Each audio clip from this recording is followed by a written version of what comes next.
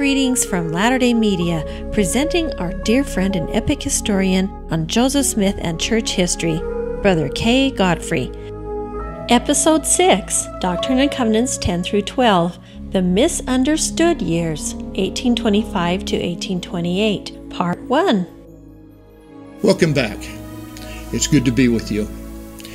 Last time we met, I talked about three very interesting podcasts that I wanted to do that focused in on a period of time between 1825 and 1830.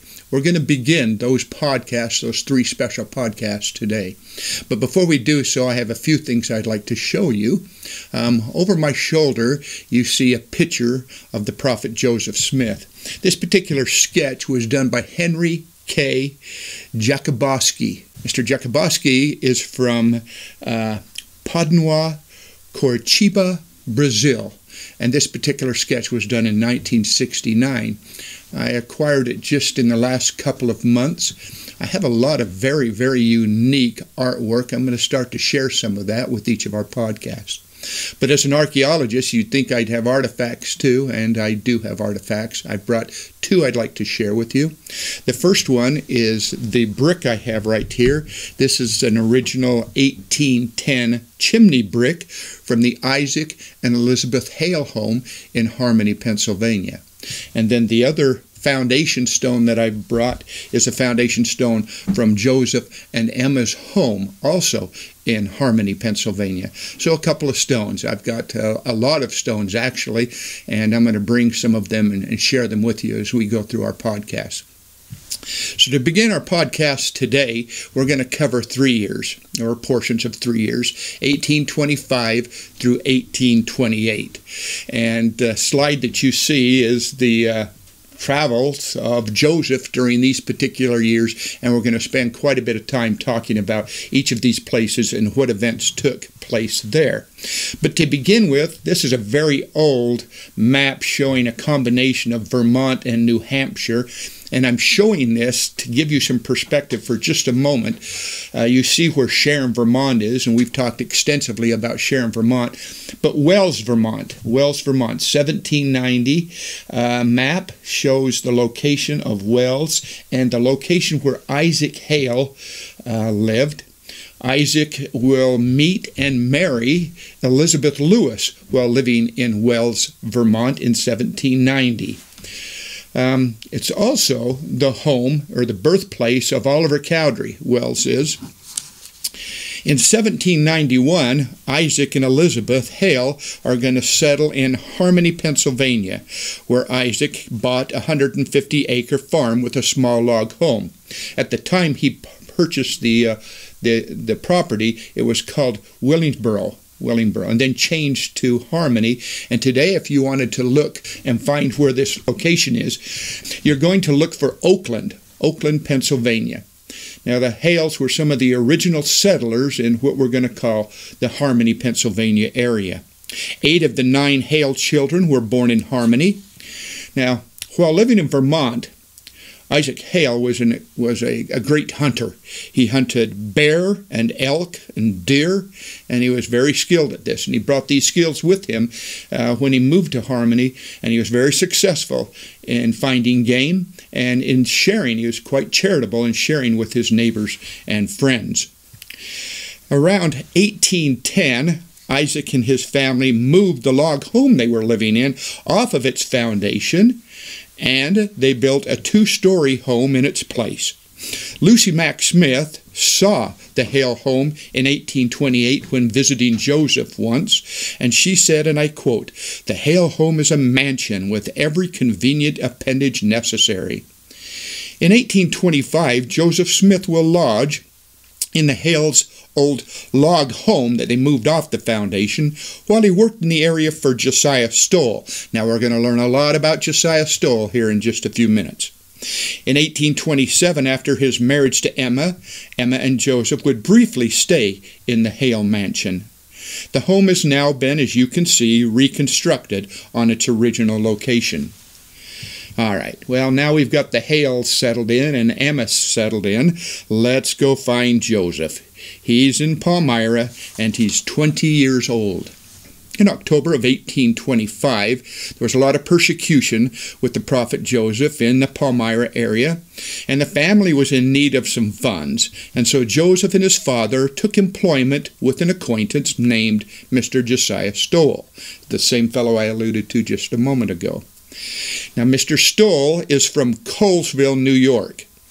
Now, Colesville, New York still is there today, but Mr. Stoll's home actually resided in what was called then South Bainbridge, and if you're looking for that again today, you're going to find it as Afton, New York. Afton, New York. The two towns we'll refer to today are Afton, or South Bainbridge, and Colesville, those 2 days.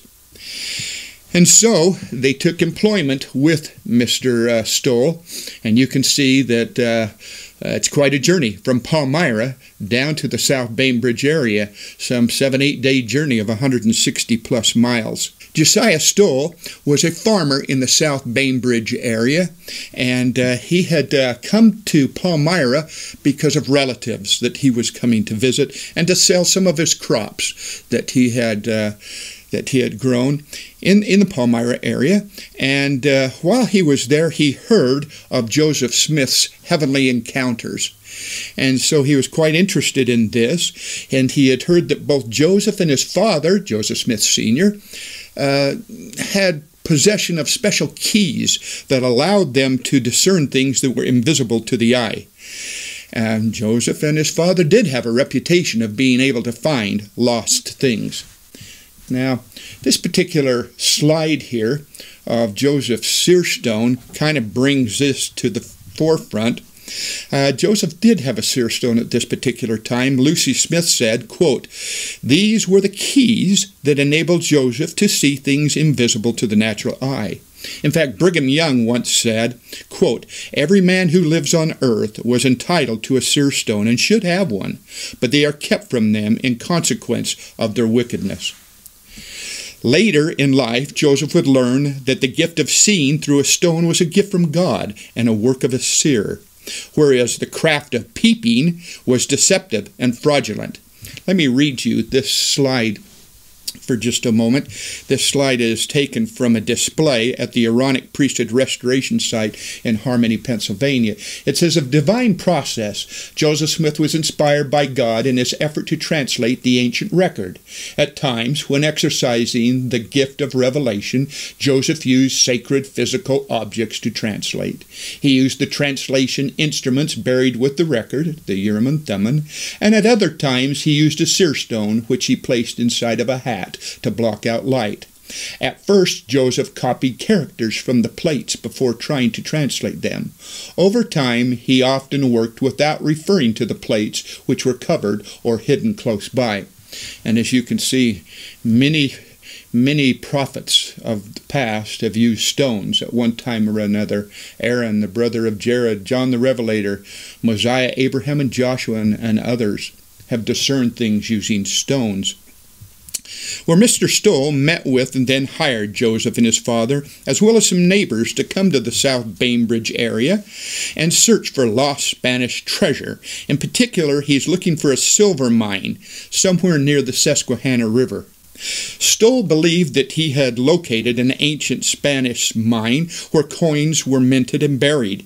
The site was about 26 miles south or downstream from his home, near the town of Harmony, Pennsylvania.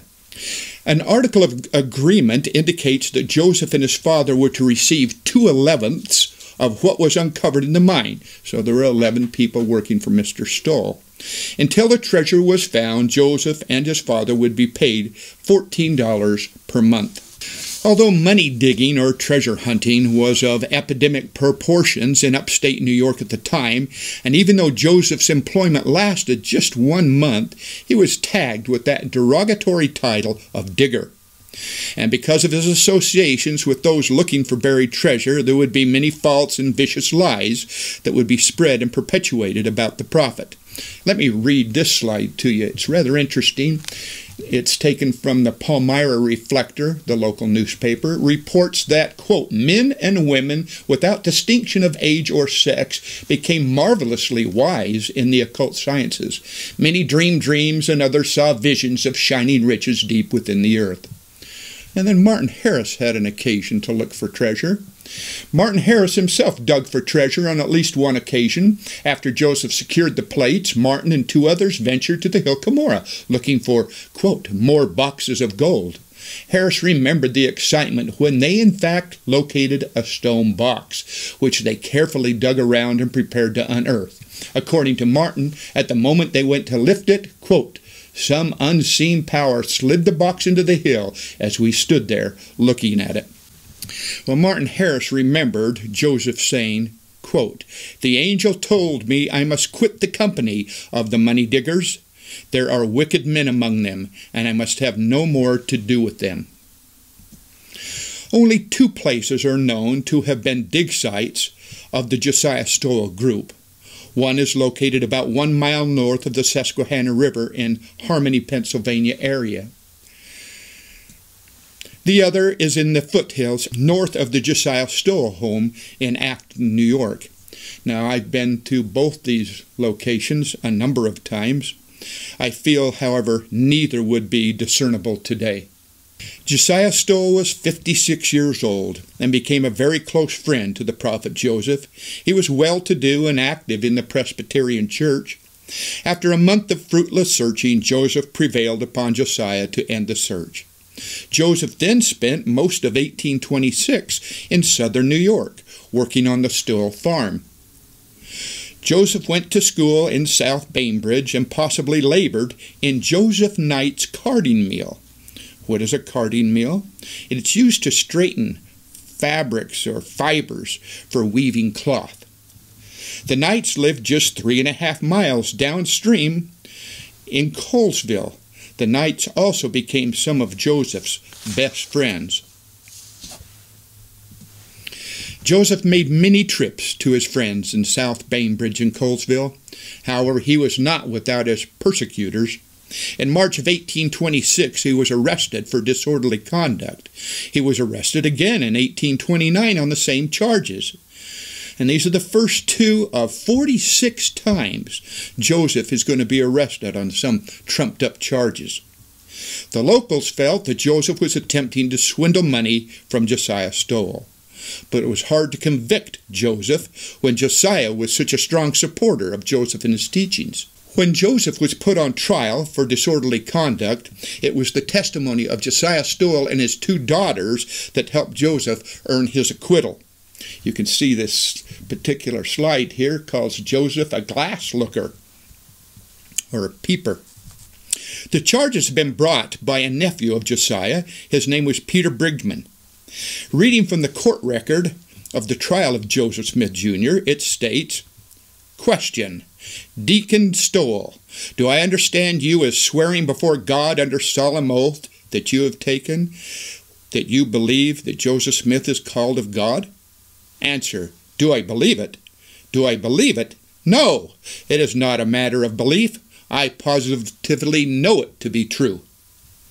Now, John Reed, a noted attorney and lawyer who helped defend Joseph in the local court, said, Joseph was truthful and intelligent.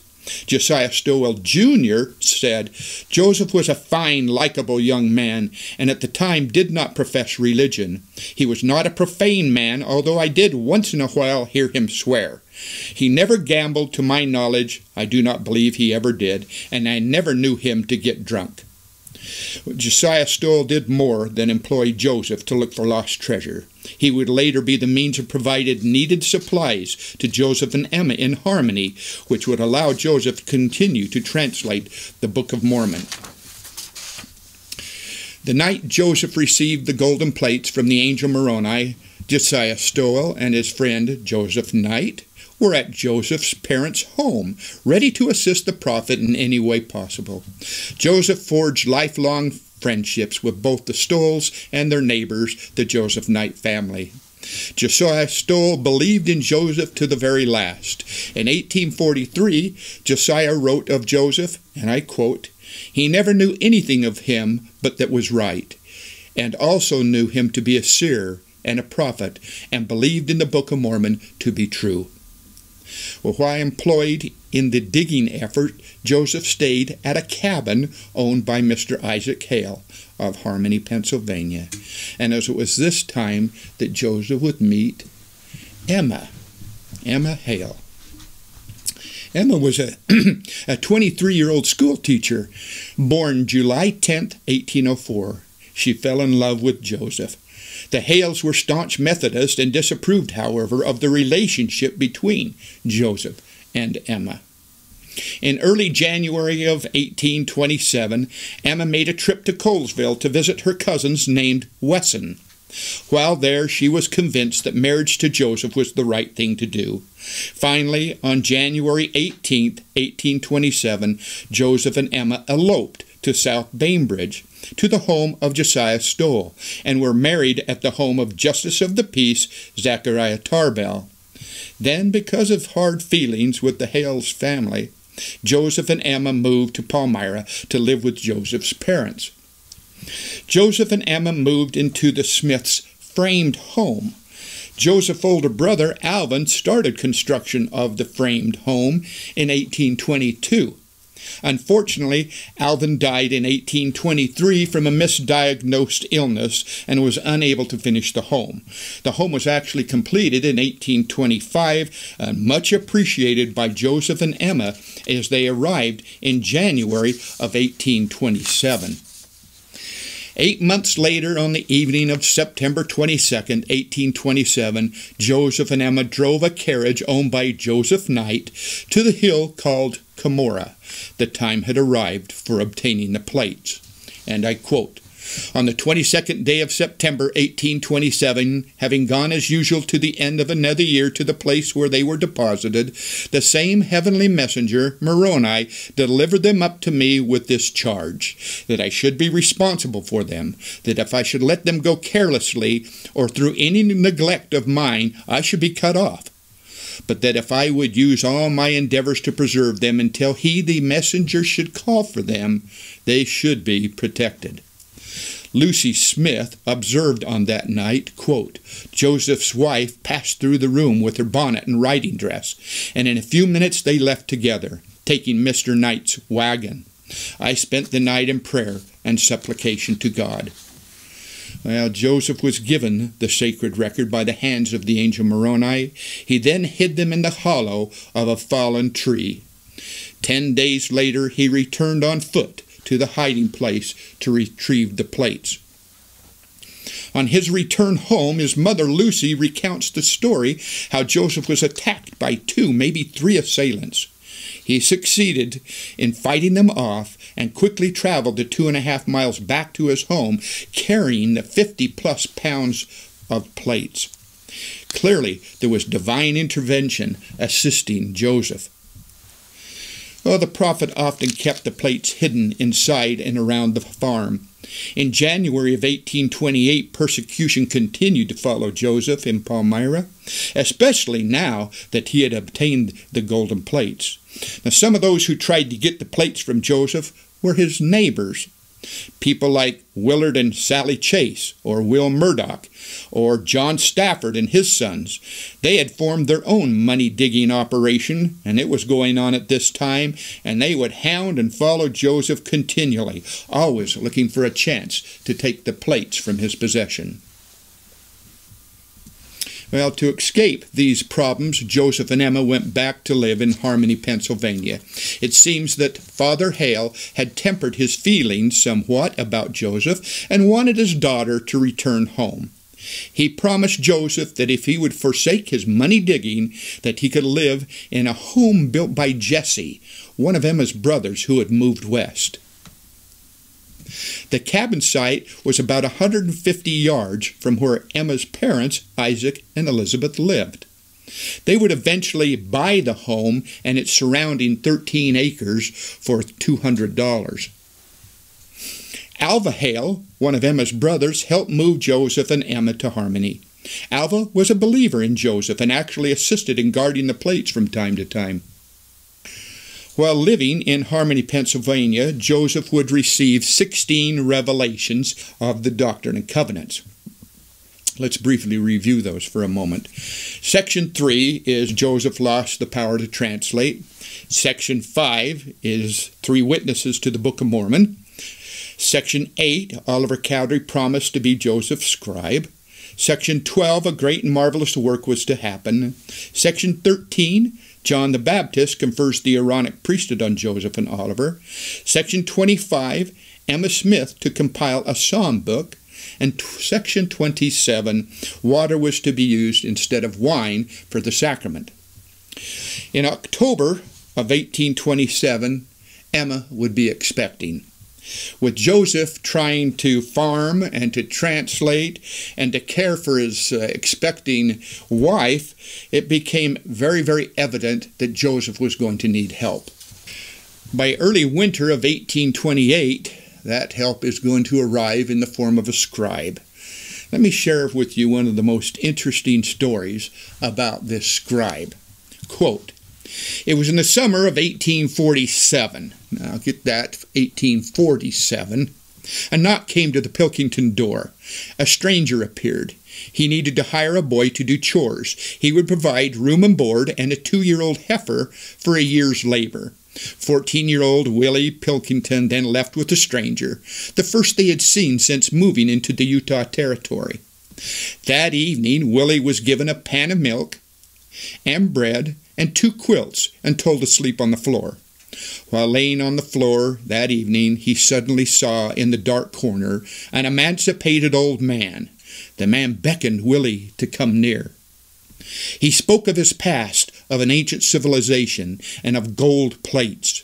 Shuffling to his feet, the 92-year-old placed his walking cane in his left hand, drew himself upright, and dramatically struck his right hand against his breast. "I am Martin Harris, and I was there."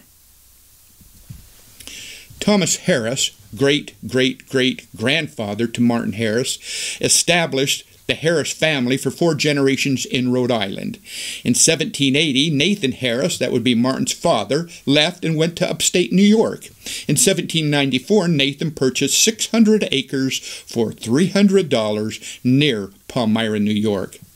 The town was called Swift's Landing at the time, after its first owner, General John Swift. Now, its name's been changed somewhat. It went from Toland to finally Palmyra, but let me read to you this slide. It says the town named Palmyra in 1796 was after 2 Syrian cities located near the Dead Sea. These cities, called Palmyra, were oasis cities for assisting traveling caravans. Now, the word Palmyra translates from the Aramaic Greek Hebrew word tadmach, which translates to palm leaves. Palm leaves were waved and placed, of course, in the front of Jesus Christ as he entered through the golden gates into Jerusalem for the Passover. And, of course, you can find that in scriptures today. Martin was born May 18th, 1783, the second of 8 children. In 1792, Martin was 10 years old, and he went to the first school in the area called Swift School, again named after General Swift, General John Swift. Now, Martin is going to become a very healthy, fleshy, robust man, about 5 feet 8 inches tall. He had blue eyes and a light complexion. He had hair that swept to the side and curled around his ears, and he had a very distinctive, stylish beard that he wore on his lower chin and jaw. Now, in 1818, he married his almost 16-year-old first cousin. Her name is Lucy Harris. In her midlife, Lucy became quite hard of hearing and very, very distrustful. In 1813, Martin paid $1,050 for 145 acres of land that was located just north of his father's farm. Martin would eventually own 320 acres of farmland in Palmyra. Both in property and money, his estate was estimated to be worth $1.7 million. Now, a little bit about Martin in this slide. This is not Martin's home. This is a home that sits on where Martin's home used to be, and it's a home that now is owned by the church and missionaries that serve in the Palmyra area. Actually, a couple of senior couples live there in that particular home. But Martin sought for reform in the farming industry and was a town leader. He also sought for religious tolerance and took a role in the local anti-Masonic crusade. Harris had two problems with local religion. First, the definition of the Trinity was convoluted and very hard for him to grasp. The second, the question of who has the authority to act in God's name, bothered him. He couldn't put his arms around that. Now, Joseph Smith toiled with Martin Harris in his cornfield, picking corn many times for about 15 cents a day, and it was there that Martin Harris learned about the golden plates, and on a number of occasions, Joseph had exhibited great spiritual insights that Martin took a keen interest in. Lucy Harris was adamant about seeing the plates. She offered $200 in aid to be a part of this translation process. However, Joseph wasn't going to buy into that. In fact, her comments to her were, and I quote, "I always prefer dealing with men rather than their wives." Now, on a side note, a few months later, Lucy is going to accuse Joseph of trying to defraud her husband. She's going to have Joseph hauled into court, and the judge is going to say, and I quote, "Keep such ridiculous matters out of my courtroom." He then allowed Joseph to go free. In 1831, Martin is going to separate from Lucy. Martin's going to end up moving to Kirtland, and Lucy is going to stay in Palmyra. Now, when Martin learned that Joseph had secured the plates, he went directly to the Smith home and started to interview everybody.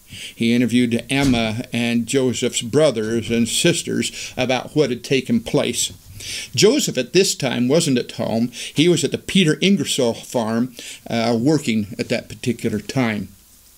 Martin sought Joseph out, and Joseph told Martin that the angel had told him to look into the special stones to determine who should be chosen to assist in the translation process. And it was none other than Martin. And Martin told Joseph, and I quote, "You must not blame me for not taking your word, but if the Lord will show me that it is His work, you can have all the money you want." Martin then went and knelt in prayer. He made a covenant to help if it was the Lord's will. Martin later explained, and I quote, "He then showed me that it was His work, and that it was designed to bring the fullness of His gospel to the Gentiles to fulfill His word." Martin knew that he was now bound by covenant. It was then that Martin became involved in the translation process and printing, eventually, of the Book of Mormon. Later, he would mortgage 240 acres of his farm to raise the printing costs of $3,000 to the firm of E.G. Grannon so they could print the first 5,000 copies of the Book of Mormon. On a side note, you might find this interesting, that the first edition of the Book of Mormon sold for about $1.25, which was equivalent to 3 days' labor. Today, an original copy of the Book of Mormon would sell between $60,000 and $100,000, depending on its condition. That's if you could find one. Today, there's probably less than 500 original copies that are even known to be in existence. In 1869, Elder Stevenson, while on a mission to the eastern states, stopped in Kirtland to visit Martin Harris. He suggested Martin come to Utah. Martin eventually wrote Brigham Young, who encouraged him to do so, and in 1870 he made the journey. Martin will pass away on July 10th, 1875, in Clarkston, Cache County, Utah. On a side note, because of Martin's conversion, his older brother, Emer Harris, joined the church. Now, Emer was called on a mission in 1832 to northeastern Pennsylvania, and for a good portion of the time he served, Martin's going to be his companion. They were quite successful in their missionary efforts, baptizing perhaps 100 people. Now, some of those baptized included a family by the name of Oakes, relatives of Elder Dallin Harris Oakes. Now, these first 3 years of Joseph's misunderstood years saw trouble and trial and misunderstanding and death. But he also experienced love, marriage, obedience, and accomplishment. The angel said, quote, "Your name should be had for good and evil among all nations, kindreds, and tongues," or that it should be both good and evil spoken of among all people. Joseph would later say, "It seems as though the adversary was aware at a very early period of my life that I was destined to prove a disturber and an annoyer to his kingdom. Else why should the powers of darkness combine against me? Why the opposition and persecution that arose against me almost in my infancy?" So these are the first 3 years. We've spent time today going in depth to these first 3 years of 1825 through 1828, talking extensively about Joseph's digger period of time, Josiah Stowell and Joseph Knight, 2 new friends of the prophet Joseph, and we've introduced to you now Martin Harris. Our next podcast will cover the years of 1828 and 1829, and we'll introduce to you in depth again new friends of Joseph's, and we'll proceed to try to uncover what was taking place down in Harmony that perhaps has been misunderstood. And we're going to reveal those things to you, and we hope that you'll enjoy that particular podcast. So until then, thank you for joining me. Thank you for listening today and for sharing this ComeFollowMe2021.com website.